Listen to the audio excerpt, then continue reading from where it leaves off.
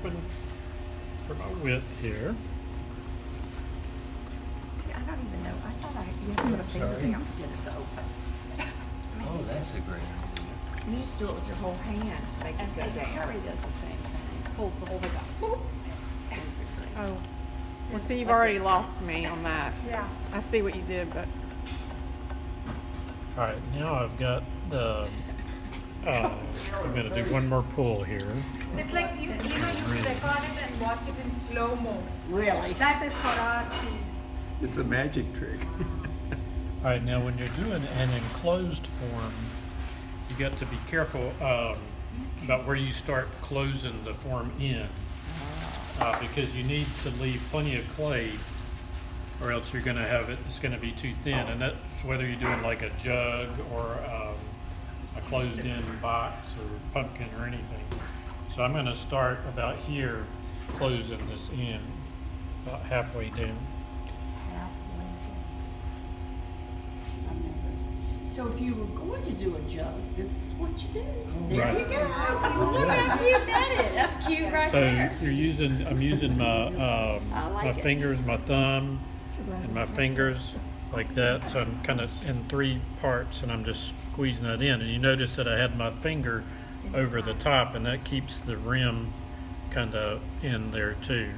So I'm doing this motion like that coming up. Okay. That's great. All right, now I've got enough clay here, so I'm going to go back and I'm going to bring this shoulder out. Just put my finger down in there and bring that on out some more. How many pounds is this? It's about a pound and a half. Pound and a half.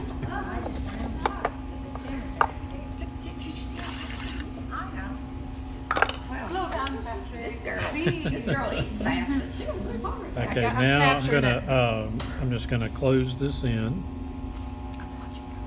just pinch that part off.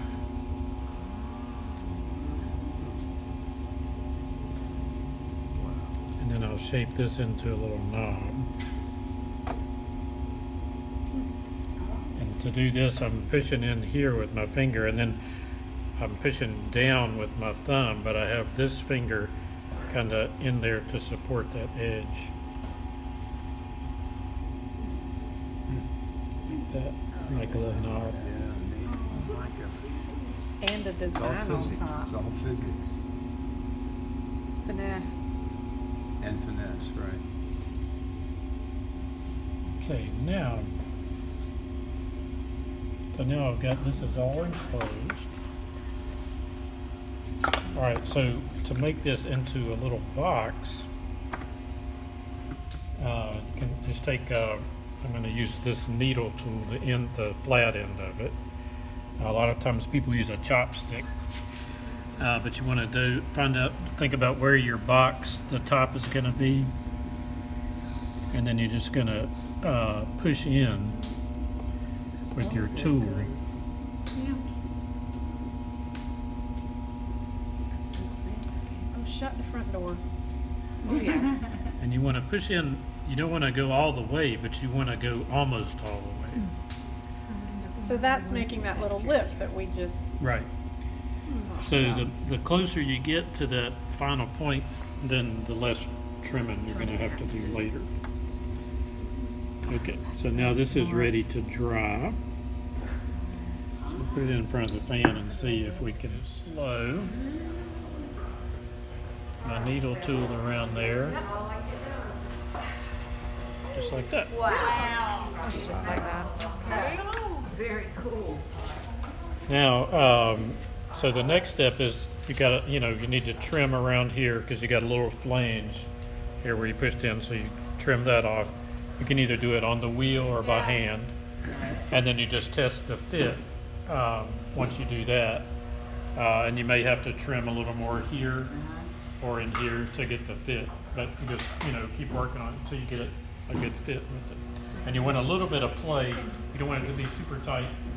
You want, a little bit of play so that it has enough room in the kiln when it's. Do you discard with the lid on? Yes, and you want to disfire it together. Okay. Yes. With the top up? Yes. When you glaze the fire, would you glaze it together too? Yes. You just want to make sure that you know, you don't get any glaze around the opening, and that on the, you know, where the On the top rim and the of the bottom top. come together. You know, you're not, it's so stable. And what you can do, what's a good idea, is to put a little bit of groove right at the edge when you're trimming that, so it'll kind of catch the glaze. Right. What a good idea. So what are you doing?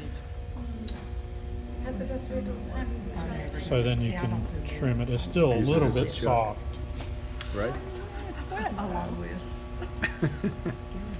Finesse, that you said.